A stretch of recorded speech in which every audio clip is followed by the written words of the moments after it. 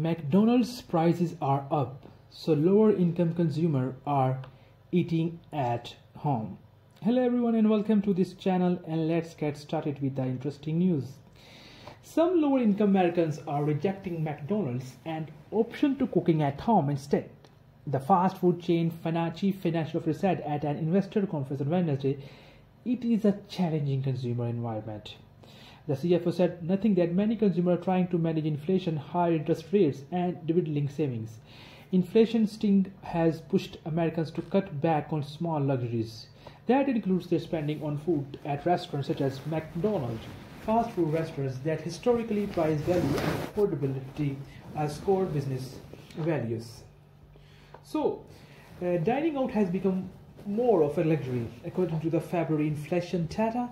In the Consumer Price Index, food at home prices grew 1% year over year, while restaurant prices rose 4.5% over the last year. But the current surge in restaurant prices has flipped the script from a year ago. When it was cheaper to dine out at that time, restaurant prices were up 8.4% and grocery prices were up 10.2% year over year. Some of those consumers are just choosing to eat at home more often, Borden said. To win back these customers, Borden said McDonald's is offering them more bang for their buck at the drive-thru, including bundled price at $4 and below at 90% of its US locations. See guys, we want to make sure that the consumers know what is available and obviously thinking of us when they are making their choices. McDonald's has faced financial troubles internationally as well. For example, the fast food chain has noted that the turmoil in the Middle East has weighed on the sales in the region.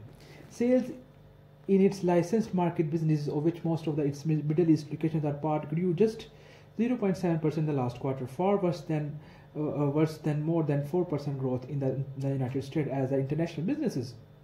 So, whether a customer grocery shopping or eating out, prices are looking better than they have in years since the onset of the pandemic.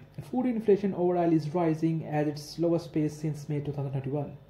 According to the data, price hikes at the grocery store are at their lowest level since June 2021, while food inflation at restaurants is up by least amount since July 2022.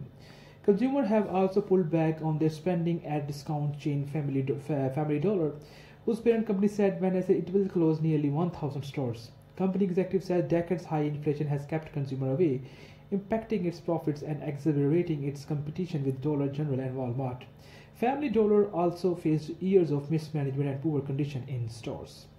McDonald's stock was down roughly by 3% in afternoon trading. So this is all in this video. Thank you so much.